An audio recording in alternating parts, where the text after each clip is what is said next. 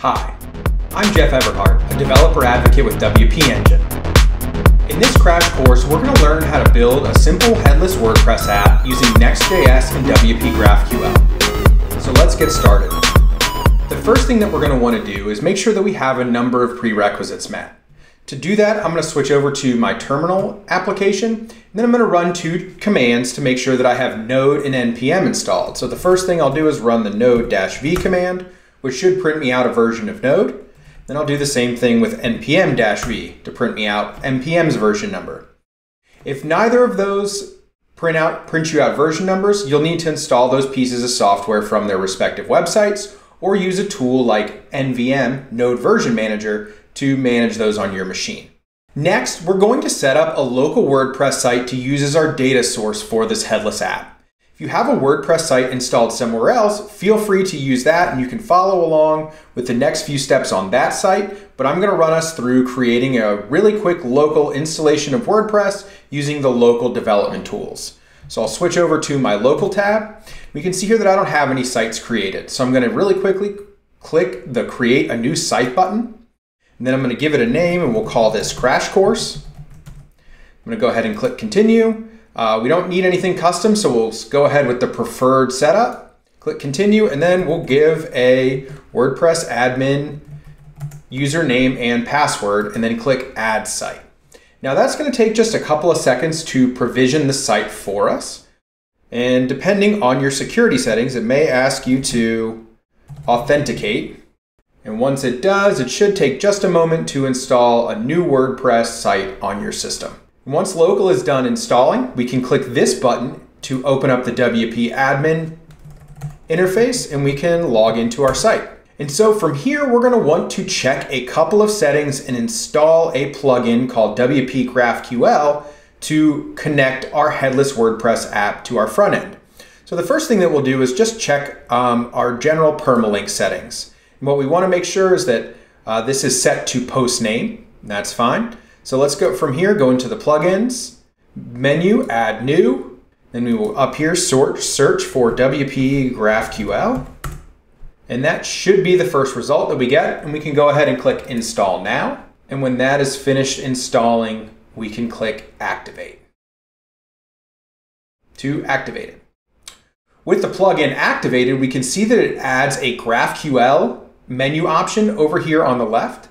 We have both an option to get into the graphical IDE, which we'll explore in the future, and then also the settings page. So while we're here, let's click on the WP GraphQL settings menu, and then let's scroll down to this option to enable GraphQL debug mode. Let's check that box and then come down and click Save Changes. Now, enabling WP GraphQL debug mode is going to make it a lot easier for you to debug requests as you're developing your queries in the graphical IDE and then integrating those queries into our application in the next step. So from here, the next thing that we're going to want to do is get our Next.js app up and running locally. To do that, you can come out to the blog post that's linked below this video. And if you scroll down to the section for Next.js app running locally, and you click this link to the repository, that will get you the repository for this course. So what I'm going to do from this pane is come in here and I'm going to copy this HTTPS link. Then I'm going to hop back into my terminal. I'm just going to clear this out to give us some more space. And we can see that I'm inside of my code directory, but you would want to run this command in whatever directory you want your code stored in. So I'll go ahead and we're going to clone this using git clone. So we'll do git clone and then I'm going to paste in the URL I just copied from GitHub and then click enter. And then that is going to clone our project. And then we can also cd into that directory. So we're going to do cd, we'll do ls just to make sure we've got this. And I'm actually just going to copy this here and then we'll do cd and I'm going to paste in the name of that directory since it's rather long. And then we'll be inside of that directory.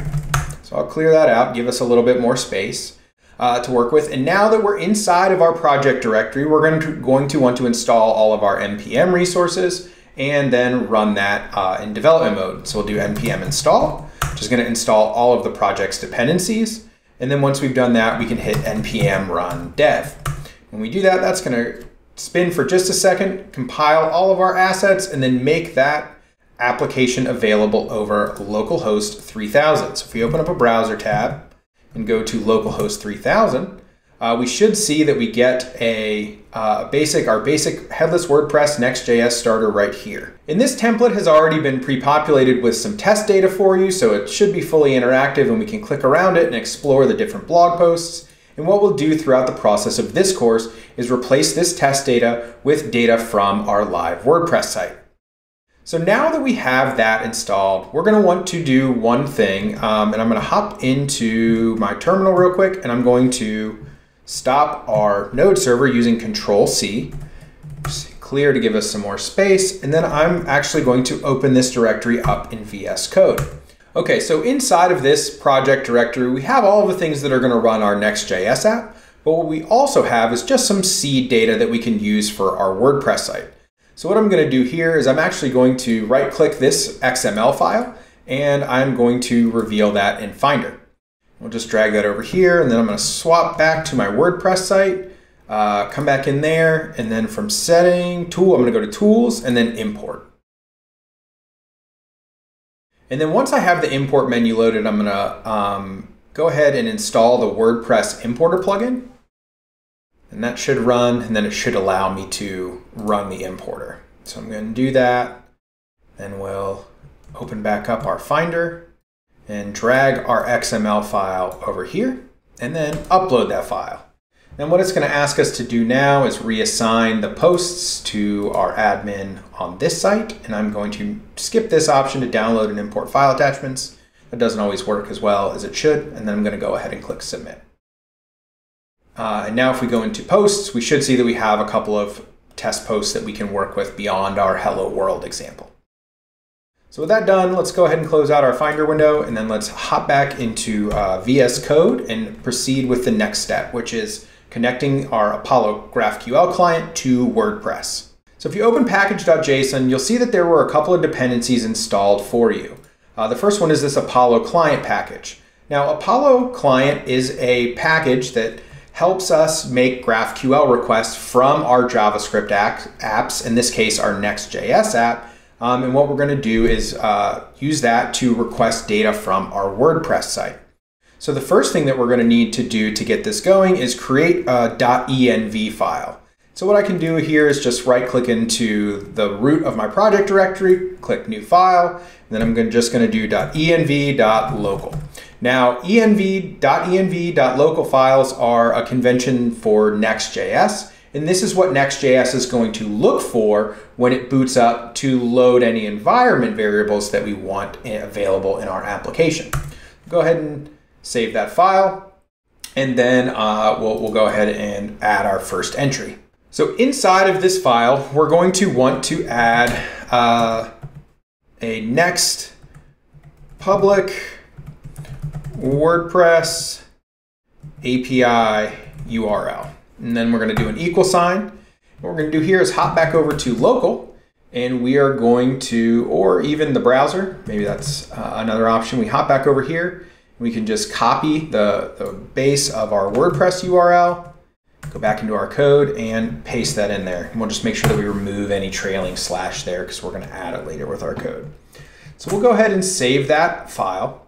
And then what we'll want to do is come back into our terminal, and we can do npm run dev again. So if you have the server running and you make a change to the environment variables file, you're going to want to stop your server using Control-C and then restart it using npm run dev.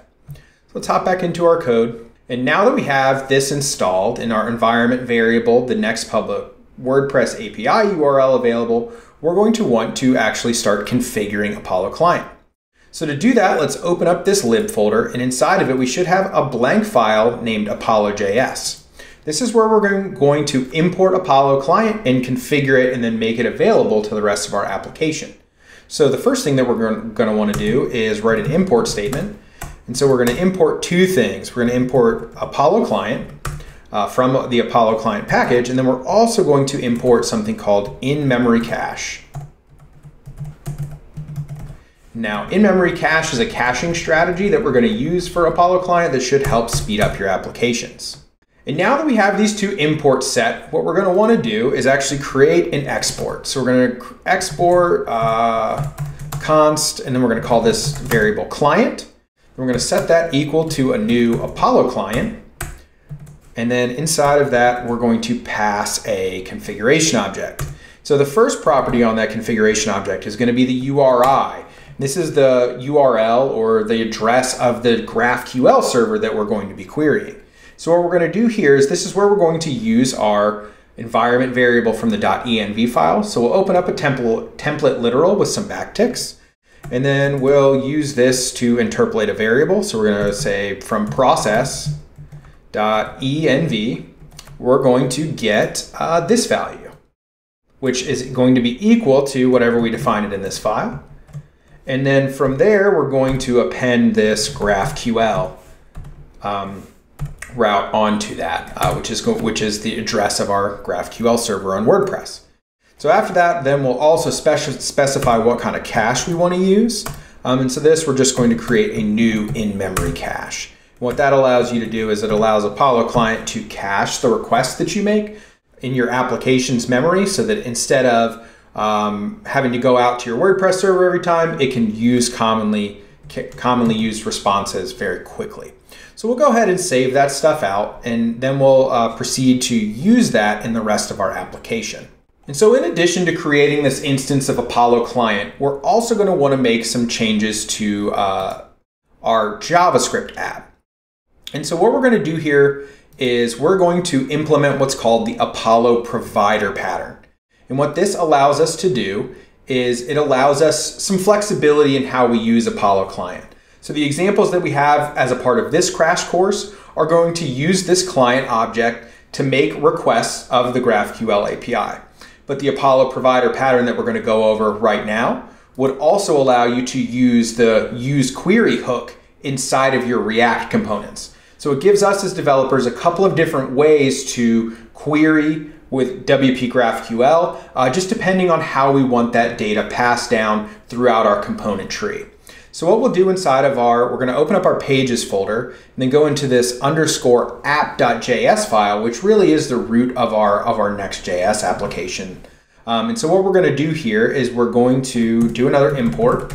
So from this, we're going to import Apollo provider.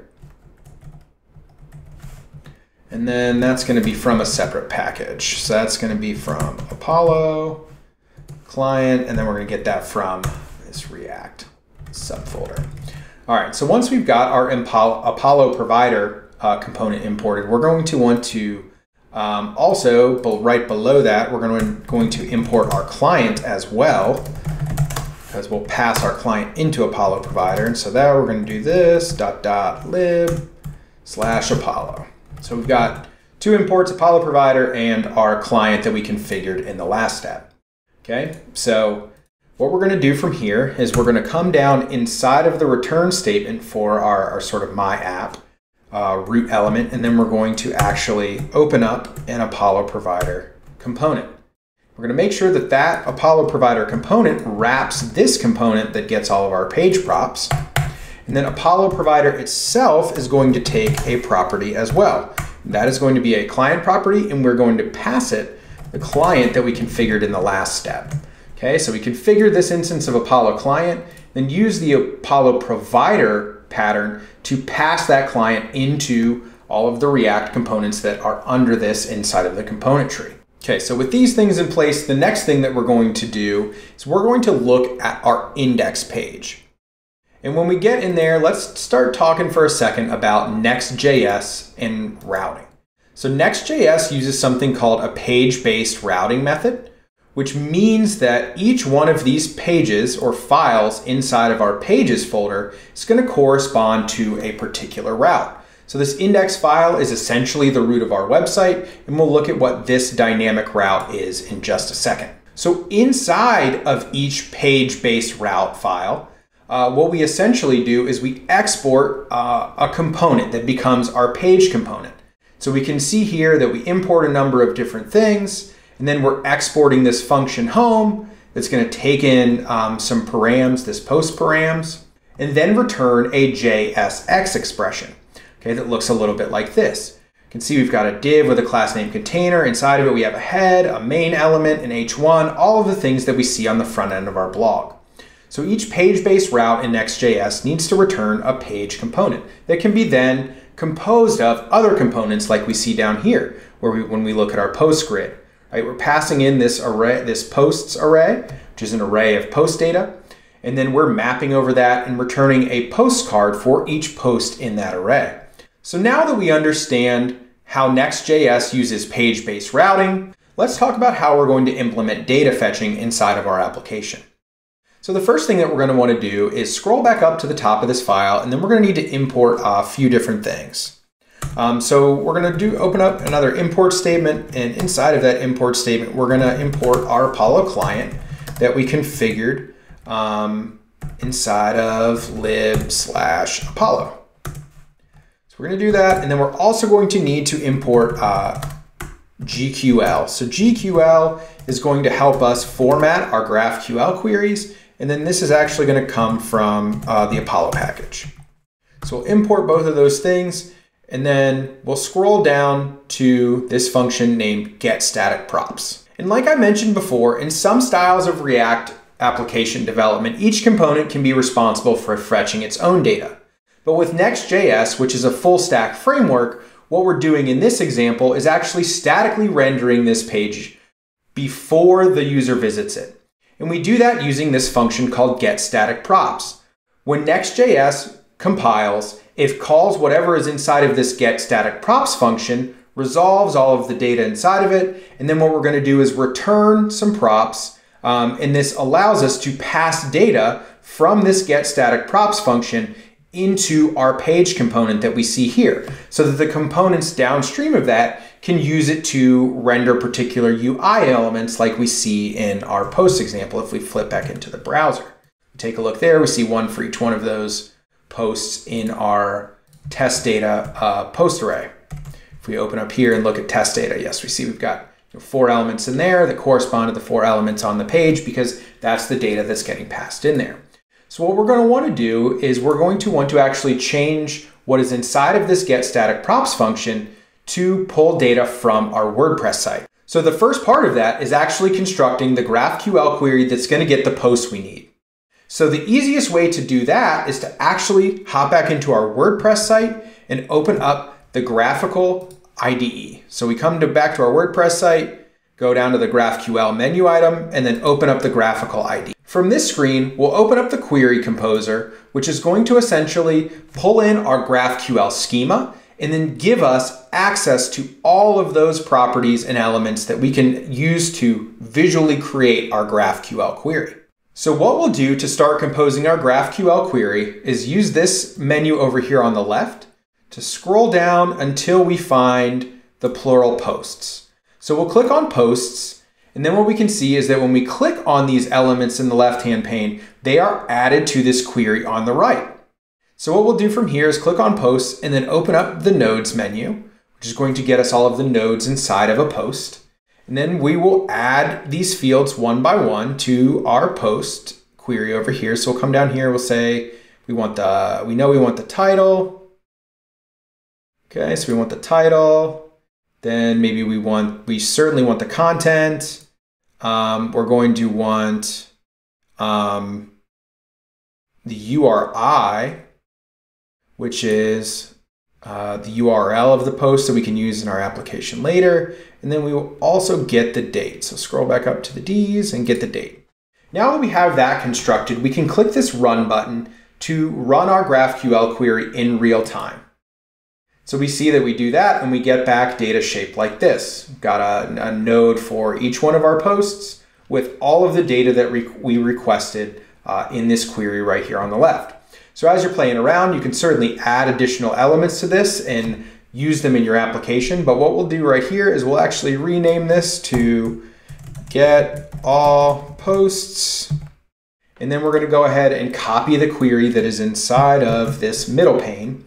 We're going to toggle back into our VS Code. So now that we have our query, what we're going to do is change out some of the lines inside of getStaticProps to format that query and then execute that query against our WPGraphQL server. So the first thing that we'll do is delete this line on line 44. Then what we're going to do is create another variable called getPosts. I'm going to set that equal to, I'm going to use our GQL object and then use backticks to open up a template literal. So I'm going to just give myself some space, and then I'm going to paste in that GraphQL query that we copied from our WordPress site. I'm just going to indent this to make this look nice. Clean up a little bit of this. And then now that we've got our GraphQL query formatted using GQL, then we're actually going to use our Apollo client instance to make a query. So what we'll do is we'll declare a new variable called response and set that equal to await client.query. Then inside of this query method, we're going to pass a configuration object. And there's a query property here, and then this is where we're going to actually pass our GraphQL query. Okay, so we can do that. And then what we'll do here is these next lines should stay the same, right? Because we're going to get a response back from WPGraphQL. And then inside of this post variable, we're going to dig down into response.data.post.nodes. So if we kind of hop back over into here, we can see how that's structured, right? So we've got response.data.post.nodes, which is an array with all of our post data. Okay, so that's great. So that should have automatically reloaded. So if we hop back into our browser, come back over here and let's hit this. Oh, I'm sorry, we might need to save that file first. But once we do, we'll just double check that that reloaded. Yep, Next.js should be watching those files and compile for us. Then we can hop back into Google Chrome, refresh that browser tab, and we can see that all of those postcards should now be replaced with the post coming from your WordPress site. So now if I click through one here, we're going to see that it tries to go to /hello world, and that gives us an error. Now that's actually what we would expect at this point, because we still have not talked about dynamic routing. So we see there that we're using that URI element inside of our postcard component as a link, and that's where each one of those is going to the URI of the post itself. But our WordPress app doesn't know those URLs yet, so we need to work on our dynamic routes next. So we'll start that, we'll hop back into our code editor and get that started. So now that we're back in VS Code, we've made all of our changes at this point to this index file to make our WordPress application dynamic. But what we're doing there is we're just getting a list of posts, and then we are rendering that array of posts into a grid of postcards. Now what we want to do in most types of applications is use something called dynamic URL routes. In the last section, we focused on pulling multiple posts into this index page and then using that posts array to construct a post grid. Now we're going to build on those examples in this next section, and we're going to work on creating a dynamic post detail page using dynamic routing. So dynamic routing is a huge concept in web development, and it's necessary to create a site or application of any real size or sophistication. Now, what dynamic routing allows us to do is extract information from URL parameters and then use that information to construct a dynamic response in our application.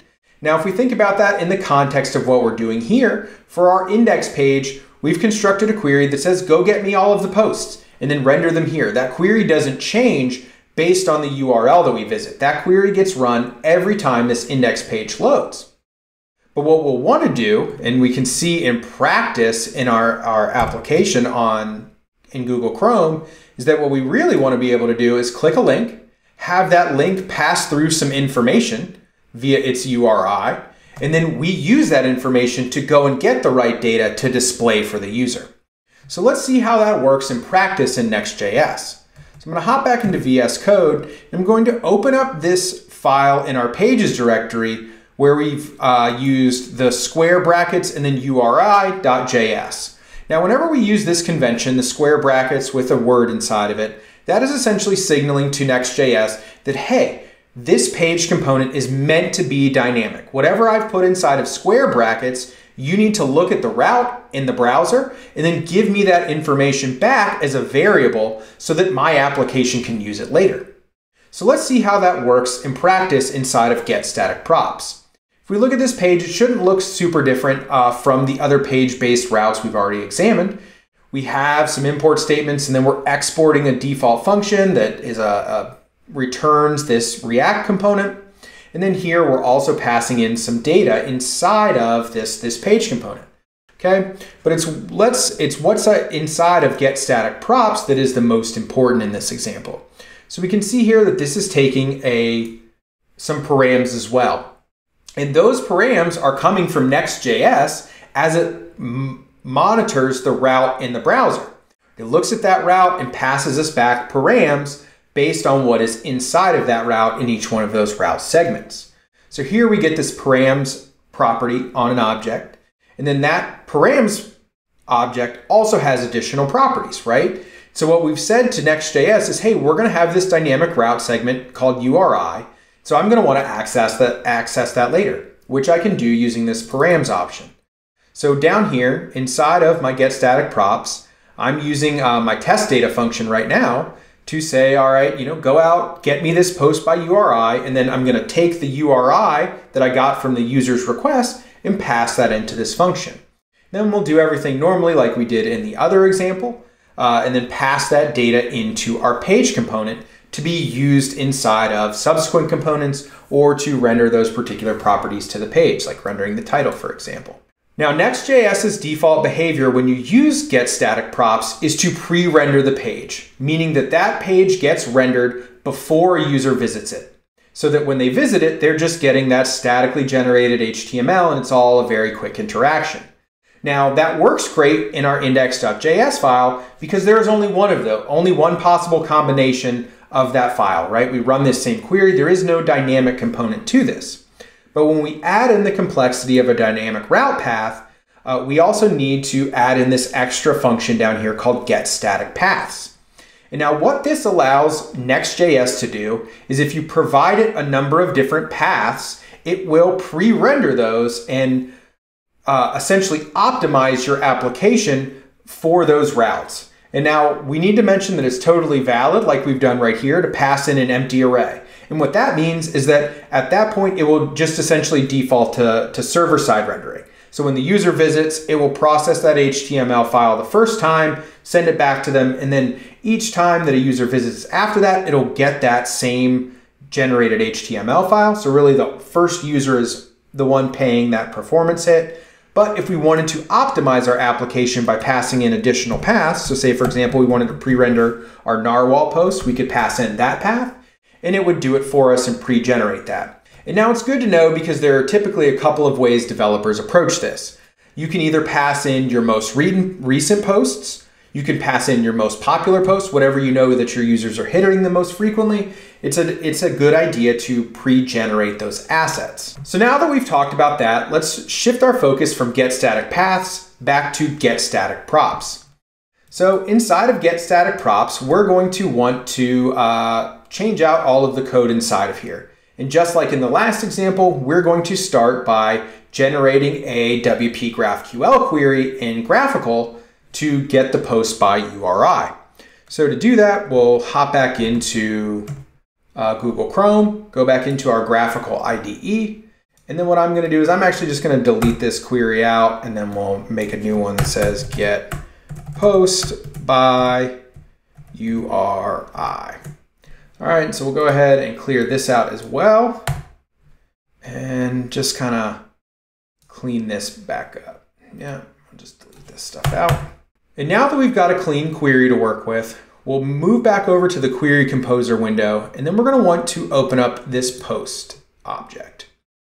And then what we'll do here is we'll go ahead and leave this ID set, and then we'll extract that into a variable. So if we click this $, we can see that it basically gets templated out, and that what gets passed into this parentheses right here gets formatted as a variable, and that's important, and we'll use that in the next step. So we'll do that, we'll check ID, and then format that as a variable. Then we're also going to check ID type, and then we're going to come down here and we're going to click URI.